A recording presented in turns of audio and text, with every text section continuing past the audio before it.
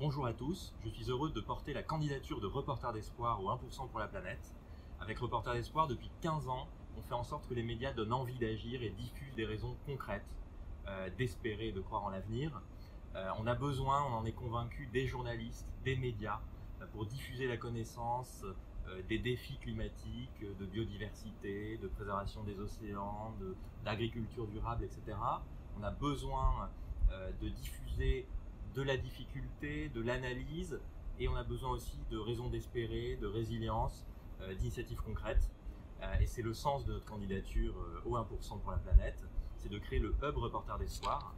C'est une plateforme numérique qui aura 3 vertus. Elle mettra à disposition des médias des initiatives concrètes et impactantes, sélectionnées avec notre comité scientifique et qui mériteront à ce titre d'être traitées médiatiquement. La deuxième vertu, c'est de mettre à disposition des études, des enquêtes, des sondages, des conseils aux journalistes pour traiter de ces questions climatiques, biodiversité, enjeux planétaires.